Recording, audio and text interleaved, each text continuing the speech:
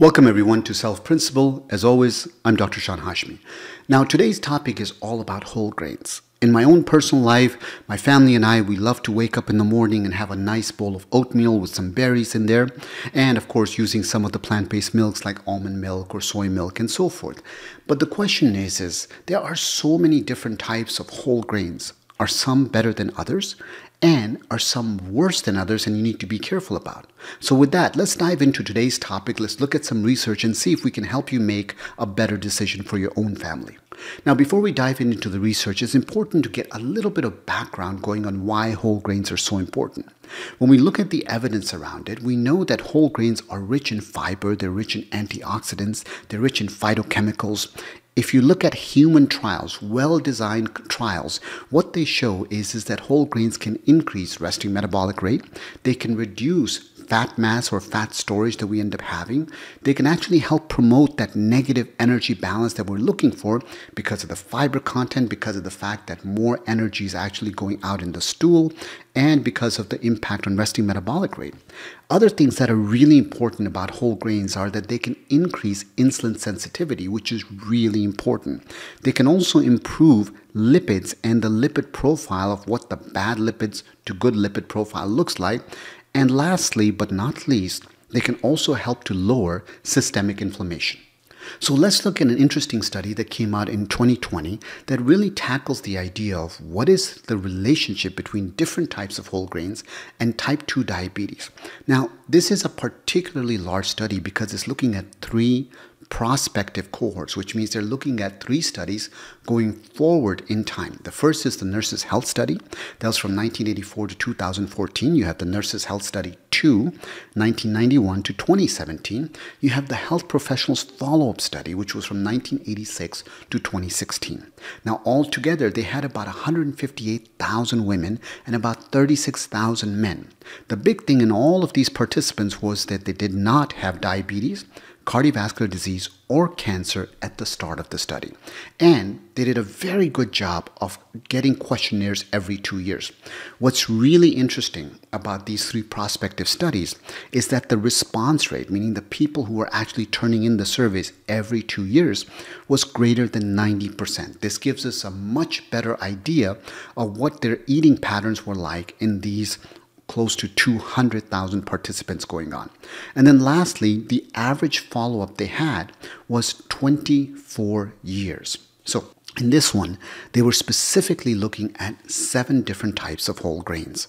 One was the whole grain cold breakfast cereals. Another one was oatmeal, dark bread, brown rice, popcorn, wheat germ, and added bran. So when you think about these 7 categories, it's important to understand that not all of them are the same. If you look at, for example, the fiber per 100 grams, and I picked 100 grams because this way we can standardize the fiber, you'll find that wheat gram comes in at a whopping 43 grams per 100 gram serving size. Raw oat bran, on the other hand, is about 15 grams. Popcorn, surprisingly, is 14 grams. Wheat germ is 13 grams, dark bread is 6 grams, oatmeal is 1.7 grams, and brown rice, depending on if it's cooked or raw, is actually 3.5 grams raw or 1.5 grams cooked per 100 grams. Okay, so now that we have the foundation, what did they find in this particular study?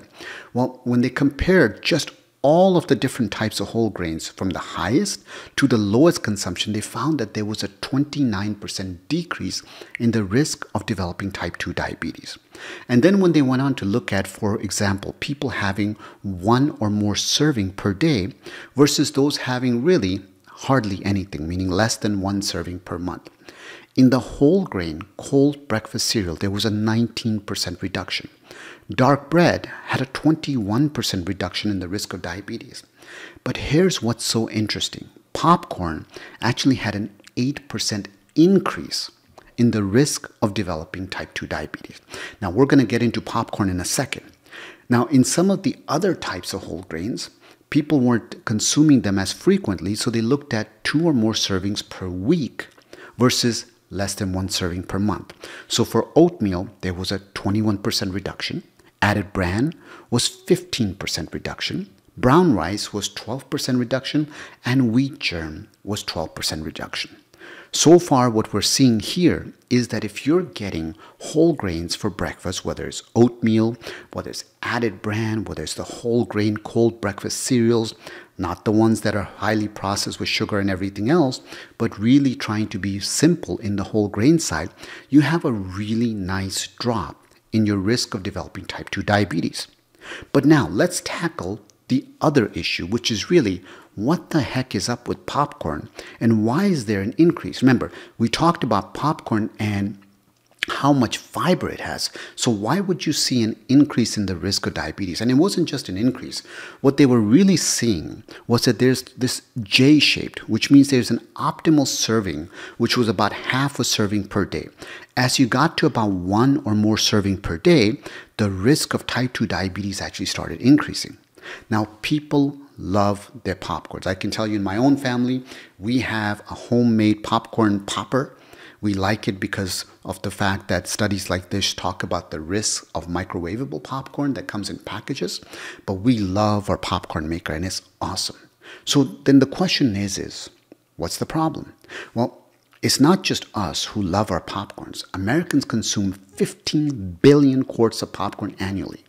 But here's the issue. 70% is home popped and pre-popped, meaning it's coming in microwavable packages ready to go. Now, we already said popcorn has a lot of fiber, right? It has about 14.5 grams per 100 grams serving.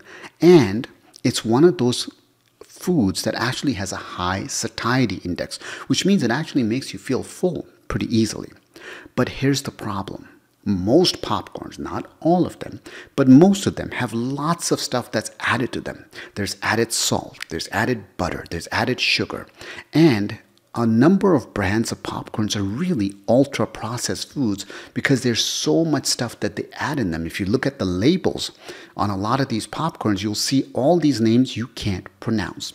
And some popcorns still have some trans fats that are found in them. Now, along with all of these things, there's another issue, and that issue has to do with popcorn packaging. You see, some of the microwavable popcorn packaging has perfluoroalkyl substances. Now, the reason these perfluoroalkyl substances are such a big deal is because they're linked with a number of problems. They're linked with poor glucose metabolism, they're linked with weight gain, and they're linked with higher risk of developing type 2 diabetes. And that's why if you're thinking about popcorn, remember, popcorn by itself is a great food, but the fact that there's so much stuff added to it is what really creates all the issues. So what's the bottom line? What can you take away from this video and this podcast? One, consuming higher amounts of whole grains is a great thing to do, and you should definitely focus on that in your own diet. But number two, popcorn, the one that has all sorts of added stuff, is actually linked to higher risk of diabetes, especially at one or more servings per day, simply because of all of those unhealthy ingredients they add. I want to thank you guys so much for checking out this episode. I would really appreciate it if you would hit that subscribe button. I would love to see a review on the podcast and Apple Podcasts, iTunes, and so forth. That's how we support this work going on. Please share this with your friends. And if you have any questions, put it in the comments, send me an email, and I would love to hear from you guys. As always, thank you so much for your support, and I'll see you next time.